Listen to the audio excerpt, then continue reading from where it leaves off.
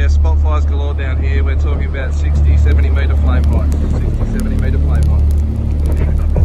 The winds basically went from 0 to 104 kilometres an hour. Ember attack was horrendous.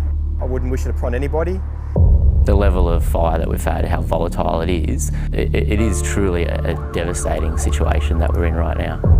In this instance, it was so catastrophic that we were sent straight into property protection mode and confronted with some pretty horrific scenes. Go, go, go. People said to us, you need to prepare yourself for what you're going to experience, people that have been through fires before. Like, it wasn't like a bushfire's just ambled through and, you know, taken out a little bit of the bush. This wiped the bush out.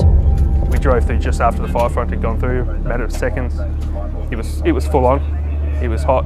It's not a good situation to be in. Mother Nature's really pissed off. 21% of eastern forest gone. The driest year ever, the hottest year ever, and inevitable, huge fires, massive loss of life.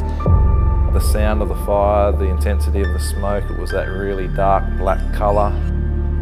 What was probably 2, 3 o'clock in the afternoon ended up feeling like it was probably 8, 9 p.m. at night. We lost 1 billion animals during this bushfire season. These are defenceless animals. They've got nowhere to go. You cannot outrun these types of fires. You can see that there's no way really anything could have survived, you know. Our wildlife actually needs us now more than ever. And not only do they need a safe haven, but they need a voice.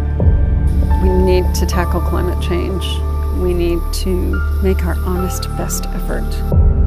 If this summer isn't a wake-up call to all Australian politicians, then I don't know what's going to be. The trees were just black matchsticks, utter silence, and just this white ash floor, the white and the black and the silence. It was eerie, it was frightening, it was distressing.